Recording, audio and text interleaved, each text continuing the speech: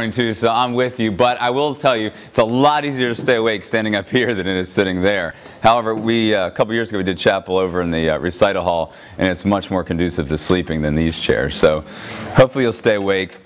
Actually, I think you will stay awake because this morning we're going to do something that some of you really like to do. How many of you have ever eavesdropped on someone's conversation? Anybody? All right, most all of you. How many of you have not only done that, but you kind of enjoy it sometimes? Anybody? All right.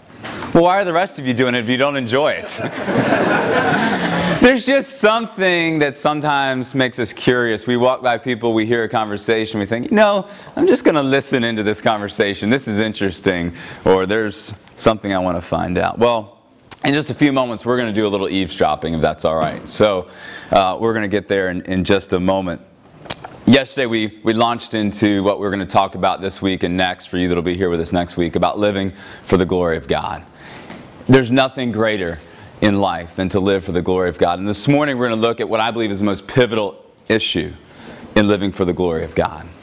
Something that you have to get, and someone that you have to see if you're going to live for the glory of God. And that's Jesus. And I think it's kind of cool that we're celebrating our Christmas in June this morning, because I had planned to talk about Jesus. And Jesus came into this world. We celebrate it in December. He probably wasn't born in December. He made sure we didn't know what day he was born because he knew we'd make some sort of idol out of it. But Jesus came into this world supernaturally, born of a virgin. And he came, we talked about yesterday that he lived a perfect life. But he had a controversial message, and he made controversial claims. And so we're going to talk this morning about the controversy of Jesus. In our culture today, Jesus is extremely controversial, isn't he? It's fine to say that you believe in God. Almost everyone you meet, there are a few, but almost everyone you meet will say, yeah, I believe in God. There's a God out there. There's probably a God. I believe in God. I pray. Most people would have that belief. But then when it comes to Jesus, the controversy really sets in. And Jesus made some very controversial claims. His teaching, his identity. And we're going to look at that this morning. And in order to live for the glory of God, you need to see Jesus for who he is. And you need to respond to his claims. For some of you, my heart this morning is that you will see Jesus for who he is for the first time and understand why you need him in your life. And for many of you who already have him in your life, it's my prayer this morning that you will be strengthened and encouraged in your belief about who he is. Because living out your faith and living for the glory of God in the world that you live in is challenging. Because people will challenge you. They'll say, it's not intellectual to believe that Jesus was who he claimed to be. It's not smart. It's not rational. It's not reasonable.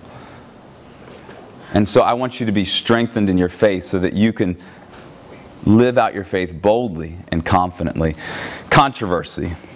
Jesus was controversial. How many of you like controversy? Anybody? How many of you hate controversy? All right. The rest of you, I guess, are somewhere in the middle or not awake.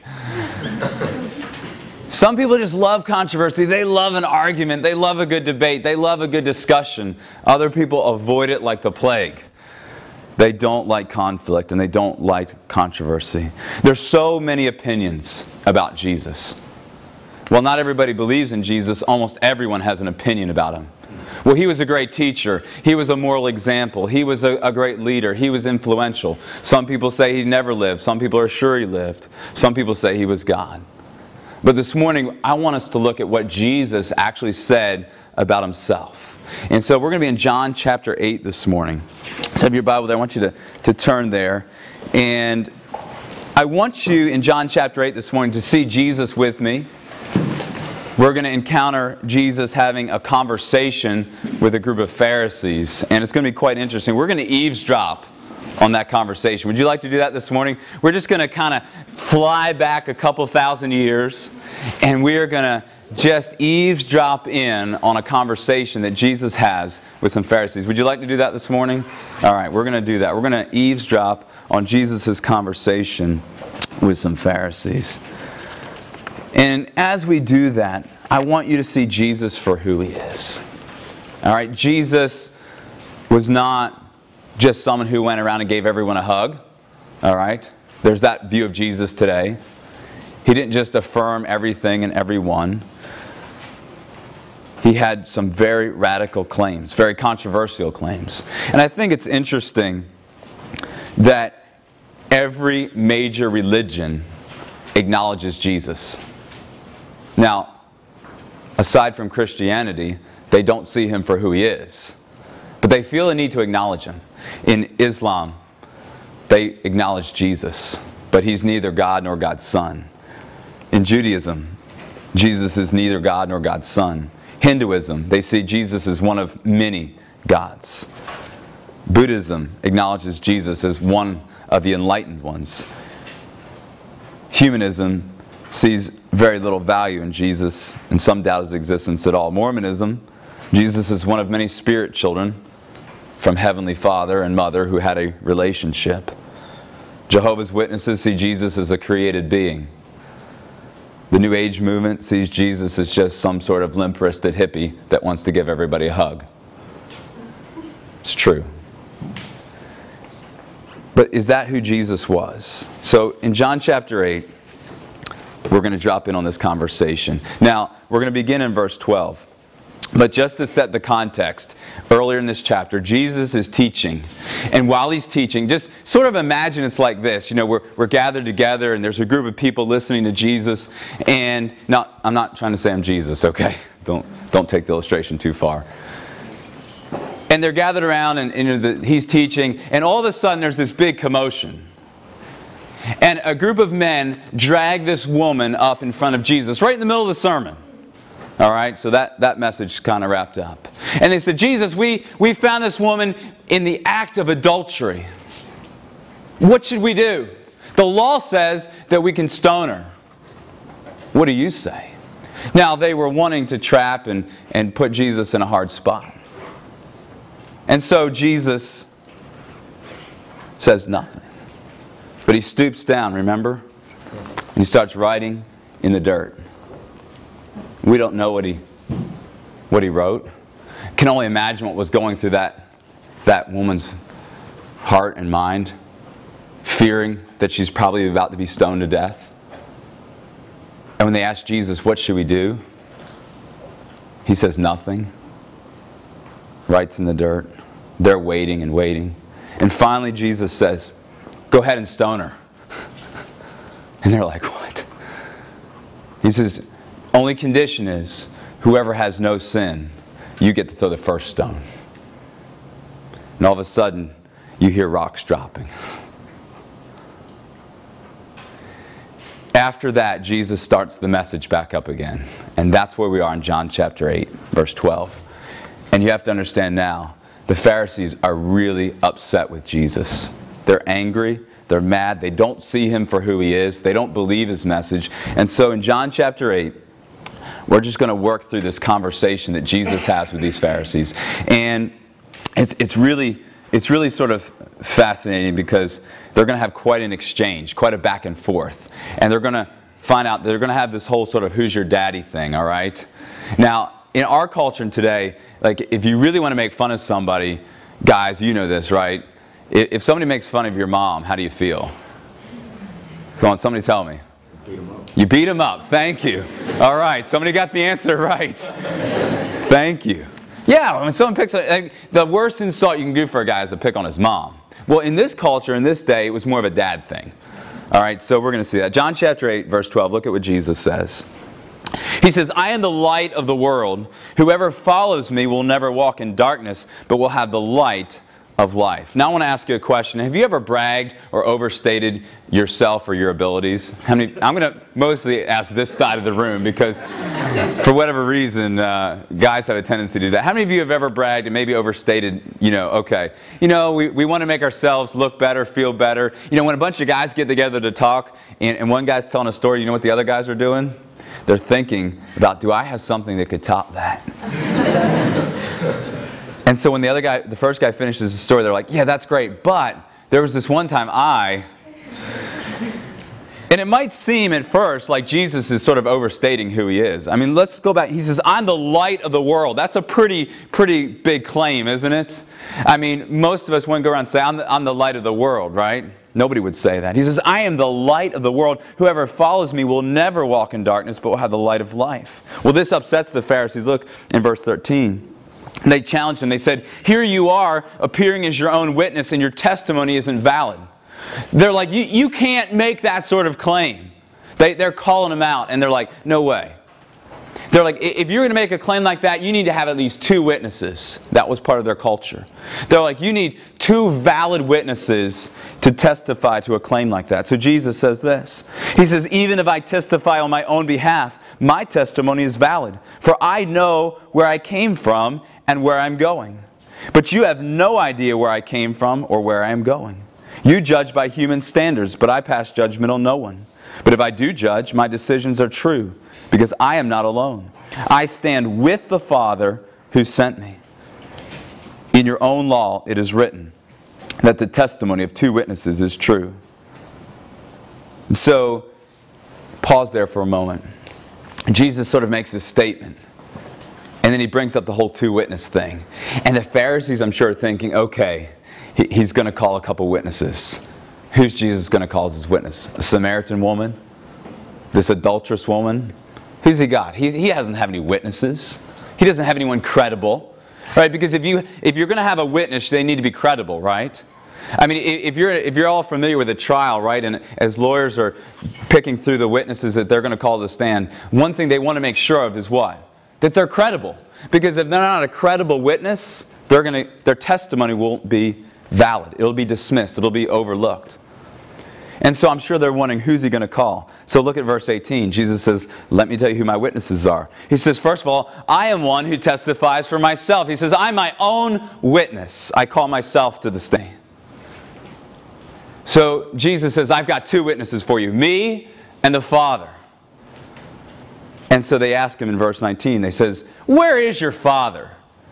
Now, of course, you need to back up and understand, Jesus' earthly father was Joseph, but he wasn't his real dad. And everybody knew that. Everybody had heard the story about Mary getting pregnant before they were married. And when you go around saying, well, an angel showed up and told me I was going to have a baby, you know how many people believe that? All right? Not many. They're like, yeah, we know how it works, Mary. That's not how it works.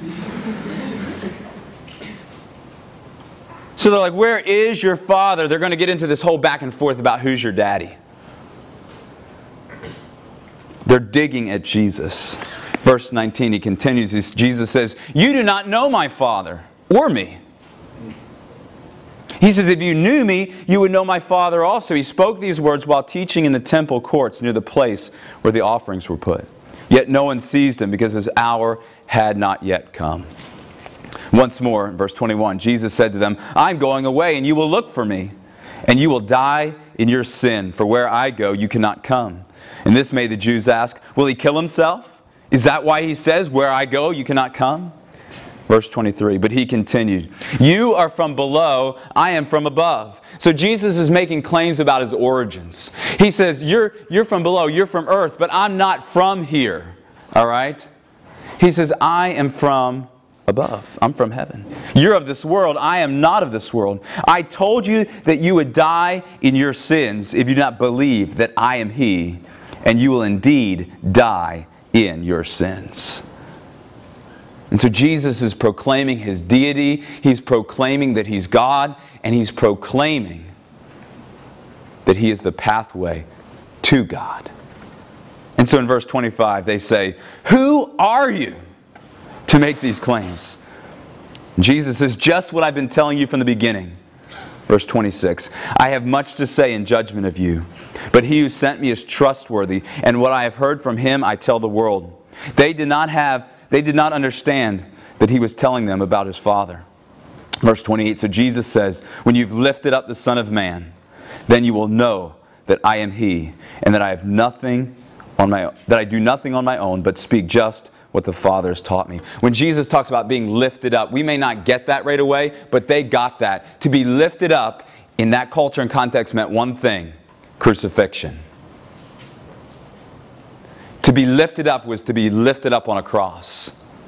And so Jesus says, when I am lifted up, when I am executed, when I am crucified, he says, then you will know that I am he. Verse 29 says, the one who sent me is with me, and he has not left me alone, for I always do what pleases him. And verse 30 says, even as he spoke, many put their faith in him. So as Jesus is giving this message, there's people listening, and they hear the words of Jesus, and they believe in him, and they trusted him. But the religious leaders and the Pharisees did not. To the Jews that believed him, verse 31, he says, if you hold to my teaching, you're really my disciples, my followers. Then you will know the truth, and the truth will set you free. Verse 33. They didn't like this at all, by the way. This whole thing about being set free implied that they were slaves. And they're like, we're not slaves. Look at what they say. They're like, we're Abraham's descendants. We have descended from Abraham. Listen, we have never been slaves of anyone. They're like, how dare you tell us that we need to be set free when we have never been slaves?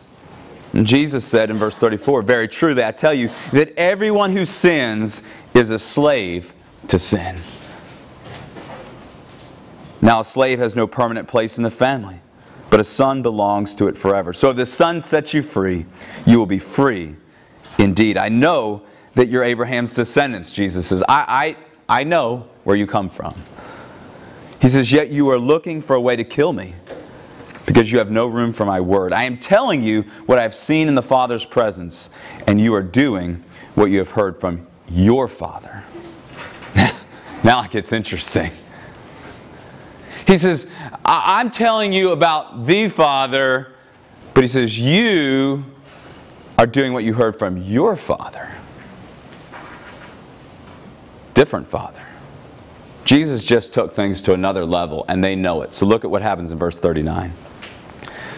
They say, Abraham is our father. Wait a minute, our daddy's Abraham. All right, Jesus, let's make this clear. We know where we come from. We can trace our genealogy, okay? We didn't have to go on Ancestry.com.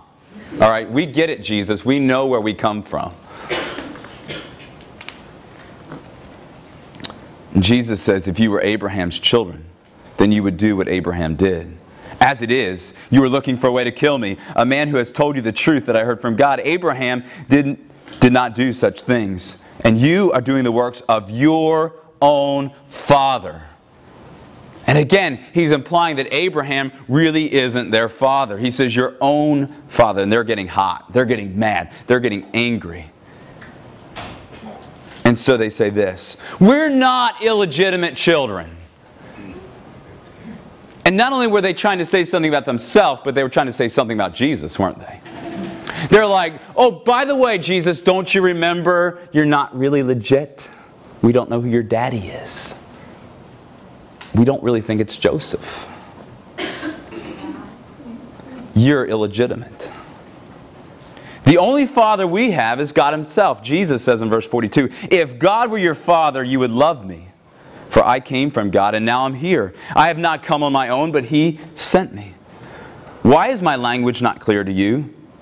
Because you are unable to hear what I say. And now Jesus is just going to go, gloves off. You ready? He says, you belong to your father, the devil. Your daddy's Satan. That's pretty extreme, isn't it? Jesus just drops it. He says, your father is the devil. Jesus is blunt and he's forceful in what he says. Look at verse 44 as he continues. He says, you want to carry out your father's desires. For he was a murderer from the beginning, not holding to the truth, and there is no truth in him. When he lies, he speaks his native language. For he is a liar and the father of lies. Yet because I tell you the truth, you do not believe me. Can any of you prove me guilty of sin? If I am telling the truth, why don't you believe me? Whoever belongs to God hears what God says. The reason you do not hear is that you do not belong to God. And they are still mad.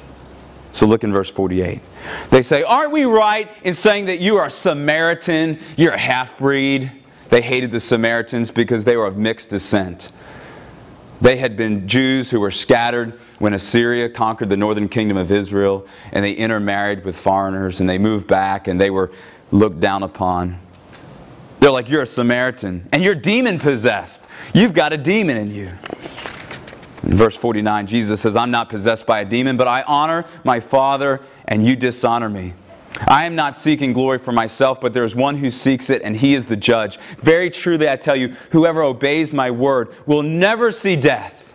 A radical claim. At this they exclaimed, now we know that you're demon-possessed. Abraham died, and so did the prophets, and yet you say that whoever obeys your word will never taste death? Are you greater than our father Abraham? For he died, and so did the prophets. Who do you think you are? They're like, Jesus, who do you really think you are? Did anybody ever tell you that? Did your parents ever say that to you? All right. They're like, who do you think you are? Jesus said, if I glorify myself, my glory means nothing. My Father, who you claim is your God, is the one who glorifies me. Though you do not know him, I know him. If I said I did not, I would be a liar just like you. But I do know him and obey his word. Your father Abraham rejoiced at the thought of seeing my day. He saw it and was glad. They're like, you're not even 50 years old. Verse 57.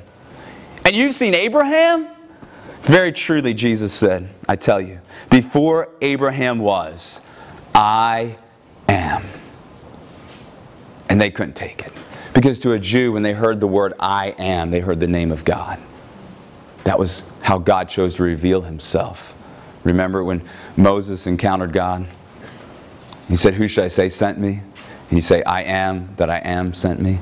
And so when Jesus says, I am, he was claiming deity very clearly. There are so many people today who want to say Jesus never claimed to be God. But he did. And you have to see Jesus for who he is. If you're going to live for the glory of God, you have to see Jesus. He is the most pivotal thing in all of human history. What you do with Jesus Christ, how you respond to him and his claims is the most important thing that you could ever do. Verse 59 says that they picked up stones to stone him. But Jesus hid himself, slipping away from the temple grounds. Every time they tried to kill Jesus before his time, they couldn't do it. Even though there was many of them and one of him, he would just walk away. Because Jesus didn't die as a victim. The cross didn't happen because Jesus was in the wrong place at the wrong time. The cross didn't happen because Judas betrayed him. All those things merely played into the hands of God's eternal plan. Because it was Jesus' plan from the very beginning to come and to die.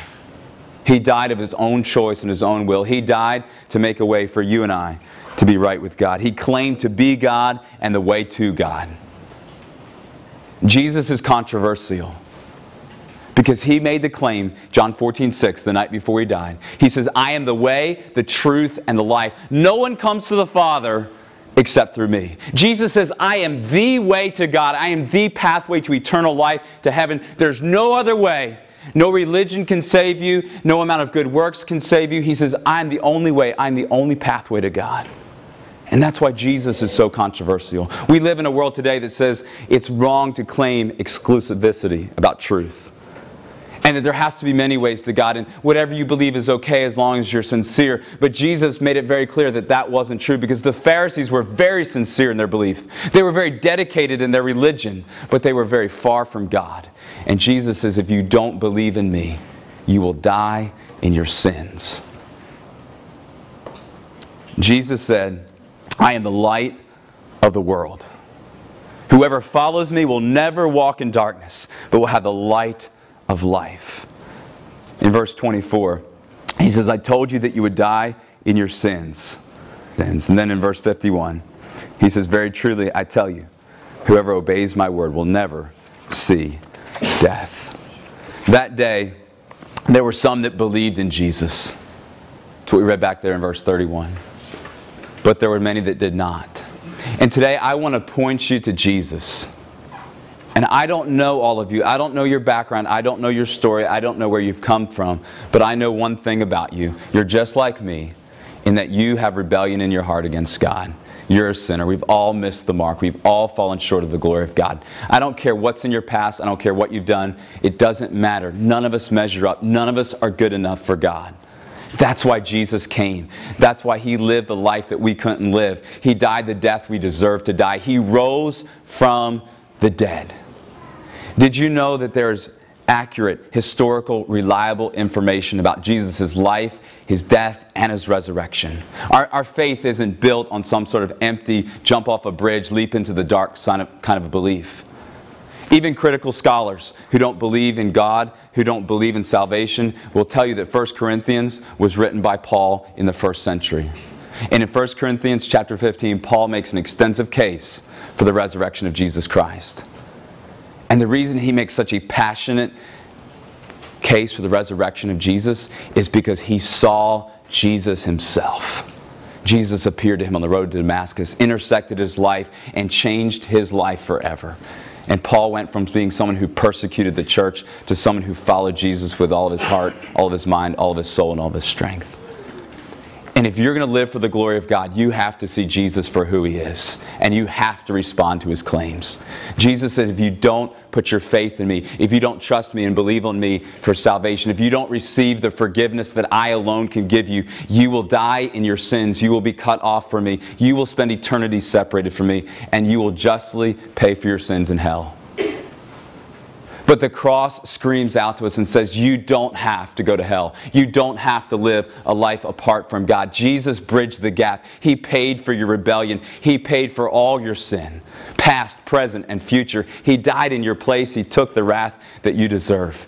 And if you will see Him for who He is, and you will believe on Him, and you will trust Him and say, God, I believe and I understand that Jesus is your Son, that you sent Him into the world. He claimed to be God. He demonstrated that He was God. He did miracles that showed the power of God. He predicted His death and His resurrection. It was witnessed and attested to. And He says, if we will place our faith and believe on Jesus, that God will forgive our sins. He'll adopt us as His child. He'll put His Spirit in us. He'll give us the opportunity to live for His glory and His kingdom. And He'll give us the opportunity to live in His presence forever and ever. You have to respond to Jesus. I am the way, the truth, and the life, is what He said. Church won't save you. The right denomination won't save you. Only Jesus can make you right with the Father. And you have to place your faith in Him. For you that have, I want you to know that your belief in Jesus will be looked down upon. You will be called a bigot. You will be called narrow-minded. You will be called foolish. And increasingly so. But know that Jesus was who He claimed to be.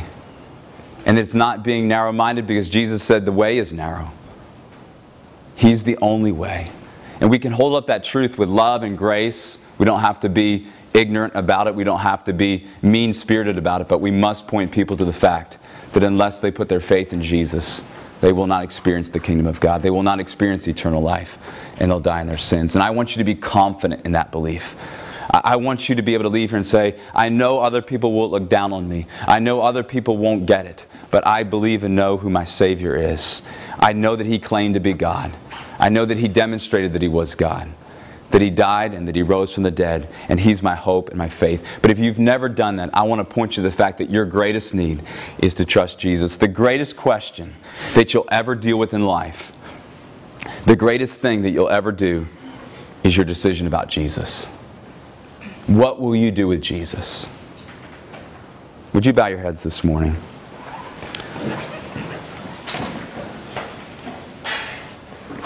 If you've never trusted Jesus as your Savior, there's just this one thing I want you to know.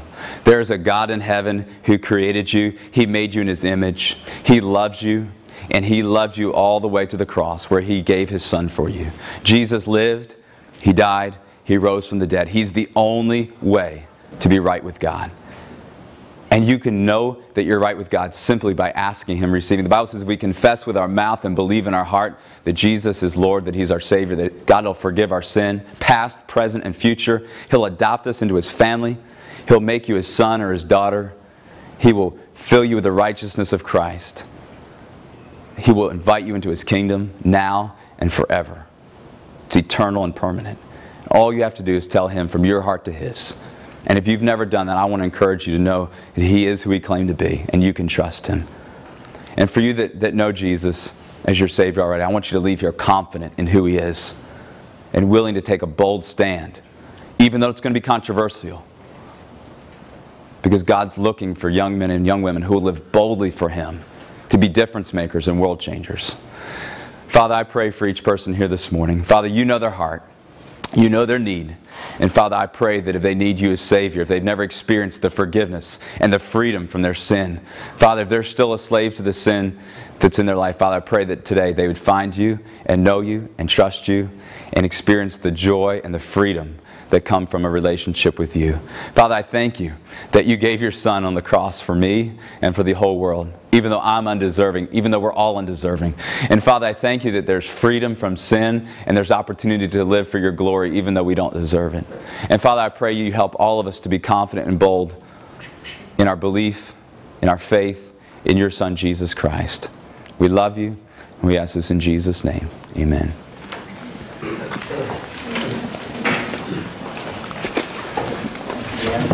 Let's turn to number 100.